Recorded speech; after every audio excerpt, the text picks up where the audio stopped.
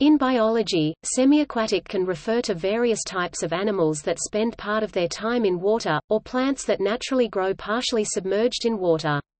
Examples are given below.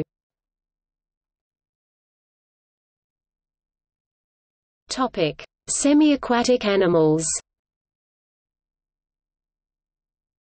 Semiaquatic animals include vertebrates, semiaquatic tetrapods, amphibious fish, also several types of normally fully aquatic fish such as the grunion and plainfin midshipman that spawn in the intertidal zone, semiterrestrial echinoderms of the intertidal zone, such as the cliff-clinging sea urchin Colobocentrotus atratus and the starfish Pisaster ocraceus, arthropods, aquatic insects, e.g., dragonflies with at least one non-aquatic life cycle stage, e.g., adults, or amphibious insects, e.g., amphibious caterpillars or the ant Polyrhachis sokolova, semiaquatic springtails, such as Anurida maritima, semiterrestrial malacostracan crustaceans, e.g., many crabs, such as Pachygrapsis marmoratus, some amphipods, such as Orchestia gamarellis, some isopods, such as Ligia oceanica and some barnacles, such as Balanus glandula.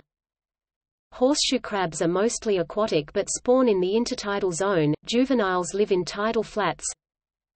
Semiaquatic spiders, such as Ancylometes or Dolomedes, these are distinct from the almost fully aquatic Argyroneta. An amphibious centipede, Scolopendra cataracta. Semiaquatic annelids, such as the earthworm Sparganophilus. Mollusks. Intertidal bivalves, such as Enigmonia, which lives on mangroves. Intertidal chitons, such as Acanthopleura granulata.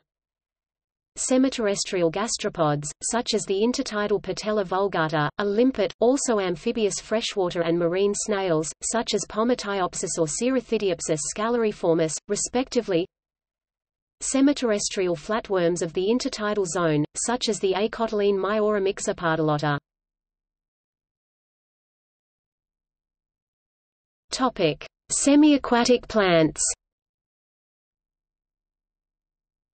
Semiaquatic plants include semiaquatic angiosperms, e.g., mangroves, water spinach, water cabbage, and the entire order Nympheales.